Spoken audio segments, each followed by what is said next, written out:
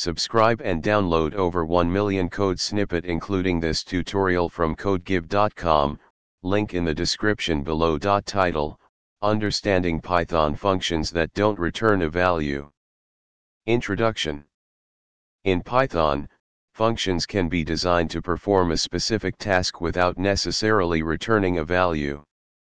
While many functions are created to produce some output, there are scenarios where a function's primary purpose is to execute a series of actions or operations without providing a result. In this tutorial, we'll explore how to define and use functions that don't return a value, commonly known as void functions. Defining a void function. To create a function that doesn't return a value, you simply omit the return statement or use return without any value. Here's an example. In this example, the greet_user function takes a parameter name and prints a greeting message. However, it doesn't return any value. Using a void function. When calling a void function, you can treat it similarly to a regular function call. However, keep in mind that you won't receive any value back.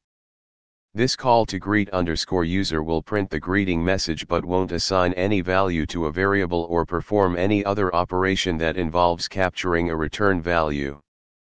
Common use cases for void functions. Conclusion. Understanding how to create and use functions that don't return a value is essential in Python programming. Void functions are valuable for performing tasks that involve side effects or modifying mutable objects in place.